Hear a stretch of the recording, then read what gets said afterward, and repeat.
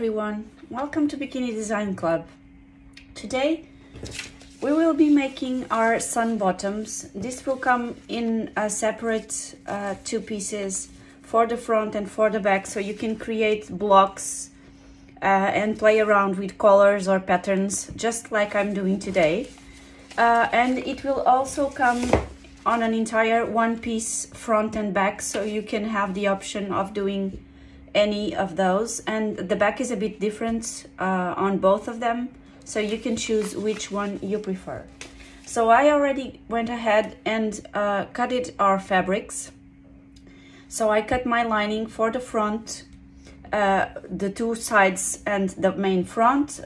I already cutted the back, already pinned the center back seam of my back piece. This is the two sides from the back piece, so I'm gonna keep them, and the same for my main fabric. Already have my two back pieces for the main fabric, so I just need to sew over the center back seam. And the front, just like my lining fabric, already pinned on my two prints for the sides of the front, so lining and main. Now I'm just going to my overlock. I'm gonna sew all this and we'll be back.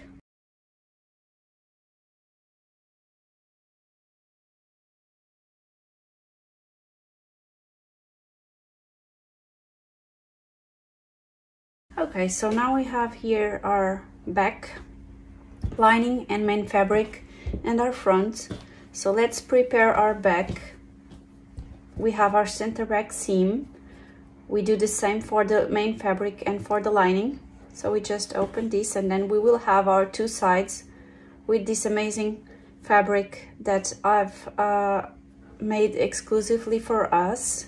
And this will be available now this Christmas. So if you want to have the fabric, you can buy in one of the kits that we are going to launch very soon on our online store. So just pin the sides to the main piece on your back, do the same for the lining, and then we can go over to the sewing machine and sew.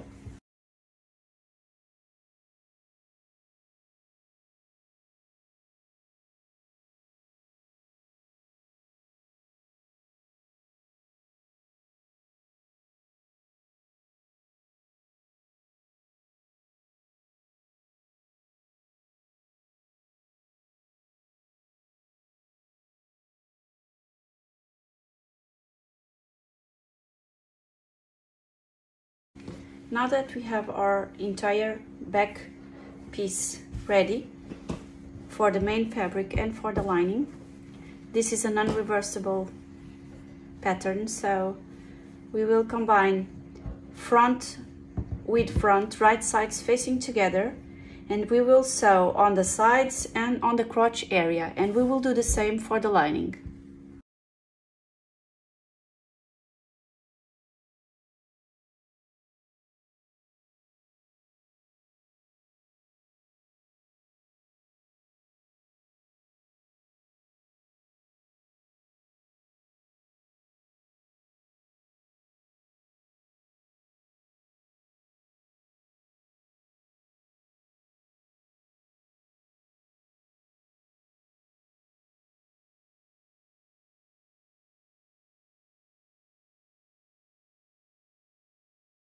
Now that our main piece is ready and our lining is also ready, comes the interesting part. So to start, I'm going to cut all the excess threads on both fabrics so that this is more clean. And then we will go over to the overlock instead of the regular machine, and we will do a cover stitch, so a top stitch all around the leg holes and our top of the bottom. We will also apply the elastic, so let's see how this goes. So today we have two options, and I'm going to do one of them, and then I will remake these bottoms with the one piece entire without this block, this cut here, and where I will use the other method of sewing. So I'm gonna attach the elastic on my overlock as I always do, and then I'm gonna do the cover stitch on my overlock with two parallel lines all around. I will do this in two steps. The first step is going to the overlock and attaching the elastic and the two pieces together, and the second will be folding that edge and with the cover stitch sewing over the entire edge. So let's prepare. So we will have to turn our lining to the wrong side, and we will face the wrong side with the wrong sides of our main fabric. So wrong sides facing together, like this. So after they are like this, since I always like to place my elastic on my lining sides, I will turn them to the lining side like this. And now I'm going to pin all around the top and the leg holes.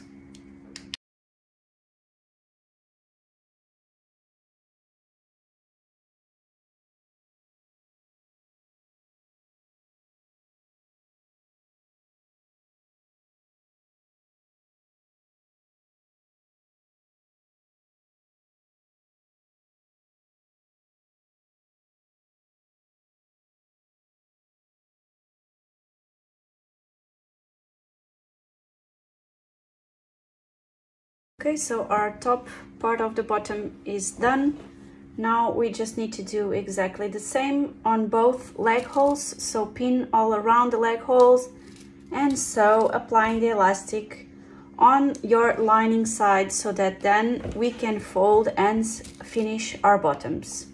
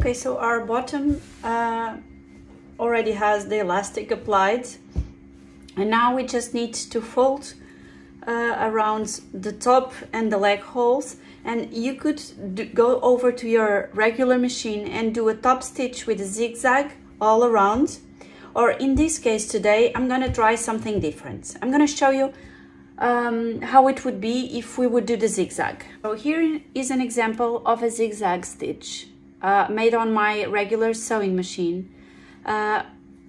So I've applied the elastic and then I folded and did a zigzag stitch on my B38 bayonet, and it looked very good, it looks very nice. But today I want to try something different.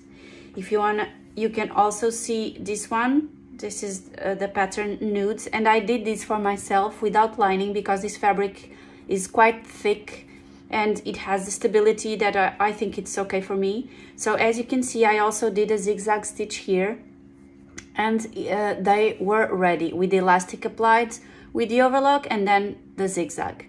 So, but today we are going to do something different.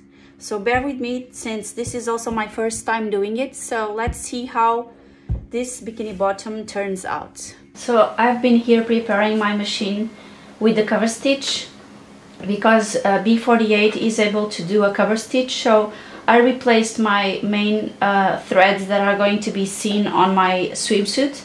I replaced them by yellow. The one from behind I left white, so no problem.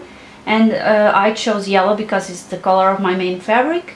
And now I'm gonna do the cover stitch with 2 lines. It will be with 2 threads. It will be a narrow 2 threads because I've chosen to be.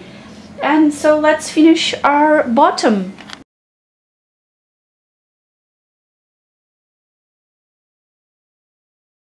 So this is the final result of the cover stitch made on my overlock.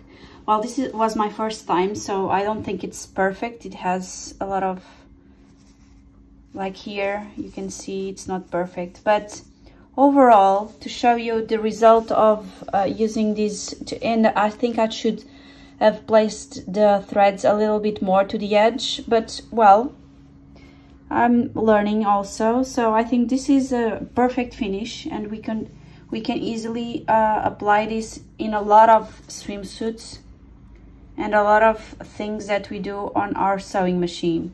I've actually also tried to see how it went if we did directly with the elastic all at once.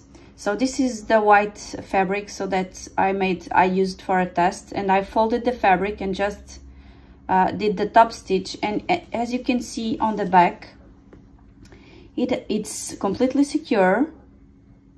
And the elastic is inside. Let me show you. And the elastic is inside. Okay, so this is a good finish. And now we could just cut here if we wanted to, and this will be a very nice finish.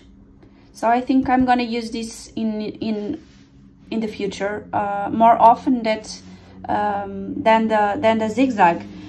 Never mind that my seams today are not completely perfect, as sometimes I do them much more perfect than today.